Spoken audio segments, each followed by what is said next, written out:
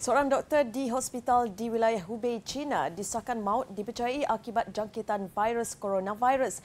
Memetik Twitter China Global Television Network, Liang Wudong, 62 tahun, yang berkhidmat di hospital Hubei Xinhua adalah antara doktor yang bertanggungjawab menangani kes wabak koronavirus yang bermula di Wuhan.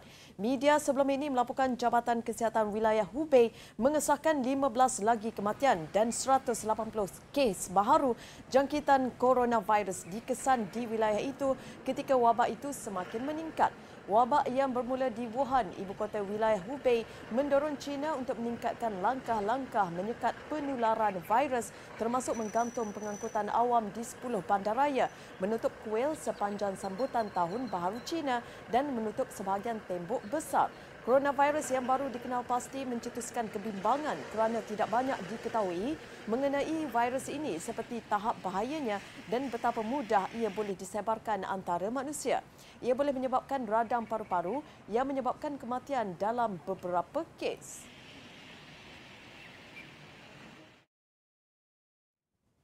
Perancis mengesahkan 3 kes wabak koronavirus di negara itu dengan 2 pesakit dimasukkan di hospital di sini dan seorang lagi di hospital di Bordeaux. Menteri Kesihatannya Agnes Buzyn mengesahkan ia adalah kes pertama di Eropah dan menjangka lebih banyak kes akan dilaporkan di negara itu. Beliau berkata salah seorang pesakit lelaki Cina berusia 48 tahun yang baru pulang dari China dan singgah di Wuhan, lokasi di mana wabak itu bermula. Pertubuhan Kesihatan Dunia meletakkan virus itu sebagai kecemasan di China, bagaimanapun belum diisytiharkan sebagai kecemasan dunia.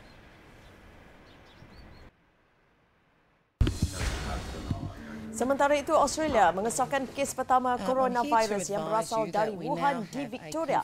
Menteri Kesihatan Victoria, Jenny Mikakos berkata, warga China berusia 50-an itu tiba di negara itu dari China pada 19 Januari lalu dengan penerbangan dari Guangzhou. Menurut Pegawai Kesihatan Victoria, mangsa kini mendapatkan rawatan di hospital di pinggir bandar Melbourne.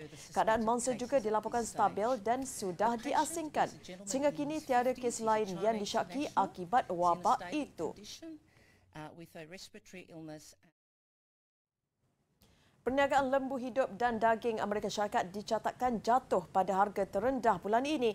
Ia berikutan pedagang bertindak menjual saham yang meningkat nilainya pada saat kebimbangan terhadap penularan virus terbaru dari China. Ketua Strategi untuk Komoditi Pedagang Pengantara berpusat di Illinois, Alan Dell, memaklumkan perkembangan terhadap penularan coronavirus kemungkinan besar akan terus menentukan perniagaan daging lembu minggu depan. Selain itu, ia juga menjejaskan penjualan umum terhadap daging babi yang siap diproses bersama ekuiti dan minyak mentah berikutan pelabur beralih kepada aset yang lebih selamat.